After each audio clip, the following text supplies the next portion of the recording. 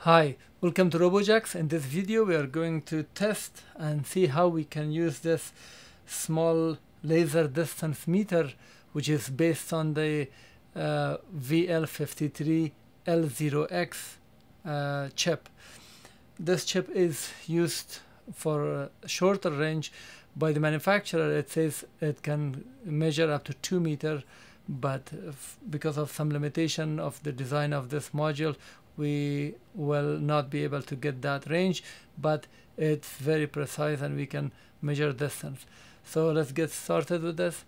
The module that you see on the left of the screen, this one, is that tiny piece here. So this has both cases of transmitter, receiver and lens to measure the reflection and get the distance. So before doing that, I need to solder this header pin into this. As you can see, the header is larger than this, and here are the pins. These are the specs, the data sheet.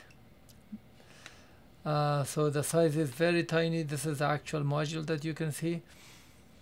Here it says it can work up to 2 meters, but the tiny module that we first solder.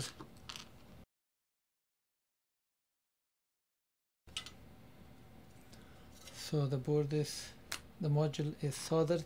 You can see here we have VN ground, so this is connected to 5 volts and this is connected to ground to Arduino. Internally it works around 2 to 2.8 volts, but it has a voltage regulator in the module, and this side that you can see. So there is a voltage regulator, you don't have to worry about it. And this is the signal clock, CL, that's clock, that DA is the data. So we have S data and S clock. These, we are using these 4. So this is I2C based communication that we will use with our Arduino. So we will connect VN to this 5 volts here, as you can see, and then we ground to this ground or any of the ground, doesn't matter. Then we have the clock. The clock will be connected to pin number 5, which I have here, a white one, and then the data will be connected to analog 4. So all the code for this project and also the library for Arduino, the link will be at the description and also will be linked through our website robojax.com. So let's get started with the code. So the link that we will provide, you will come to this page, and here it says Adafruit VL53L0X library. So when you click on this one, I'm opening it in a new tab.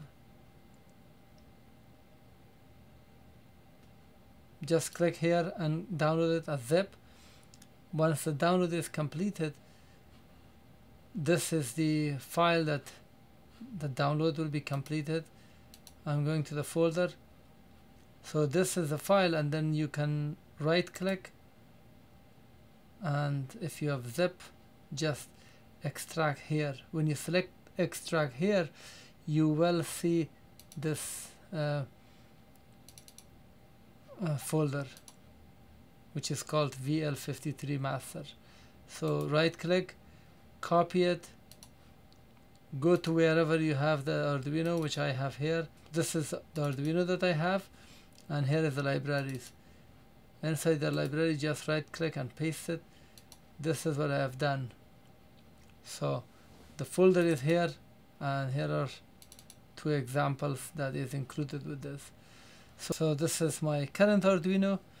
If I click on File, Examples, and then you will see here Adafruit VL53L0X, and open the first one.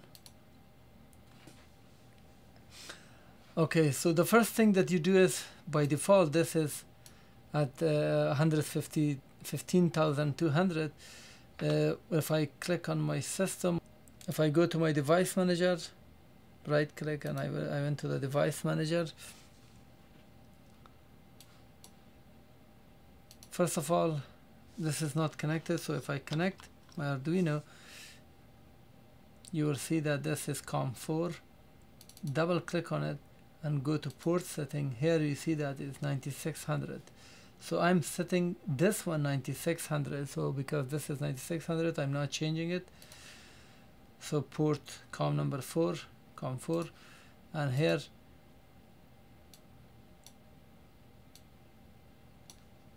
$9,600. So that's the first thing, and this is included. I'm not touching anything. Everything is the same as it was provided. So I'll just save it for now. Okay, so now let's go here and then select the port, which is number 4. That is correct. Now let me explain the code. So once you include the library, this is already included to .h, which is a C file. So it goes and reads all the details and functions and everything. And then they have created an object, LOX. Don't worry about it. This is a type, and they use this function to create that object. We are not concerned about that. So this is setting the serial port. So this while loop until port open, it just goes until the serial port opens. After that, it prints in the serial port. It says Adafruit, the text that you just saw. So it's printing that one, and then so this while loop until port open, it just goes until the serial port opens. After that, it prints in the serial port. It says Adafruit, the text that you just saw. So it's printing that one, and then if LOX, that object that we created, this LOX is coming from this. So this LOX, you can name it anything you like, so it's just a text. So here it says this is an object that is coming from this function, which is inside this file. So it says if LOX begin is a method inside that LOX object. So if this doesn't exist, then there is another while loop. It should print fail to boot. But if this begin is true, so this was not true. If this is true, so this is initial setup. After that, here is the actual loop. Okay, now for the loop, here we're creating a variable, and then that variable is being passed as reference to this method. We're not concerned with that. The most important part for us is that if measure.range status is not equal 4, so 4 could be a failure or something within the code that is here. Okay, so here is the actual value, measure.range millimeter. So measure.range millimeter will give you the millimeter distance. So this text is printed, and after that the actual range.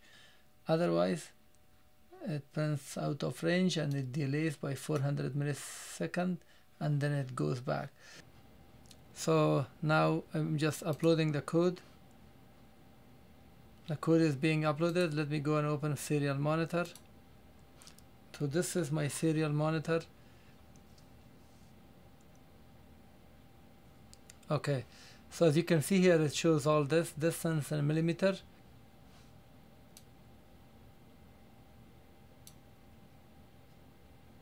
Okay, as you can see here, the distance is shown 30 millimeters, which is correct. So I'm just going down and moving my hand. So when I get closer, let me put my hand here. After a certain distance, it doesn't work. So it doesn't work less than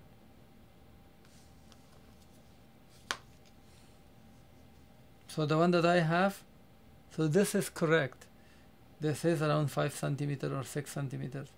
If I get closer, 4, 3, so 2, and after that it goes back. So less than 20 millimeters or less than 30 millimeters, it doesn't work. So that is the drawback. I am putting it up, so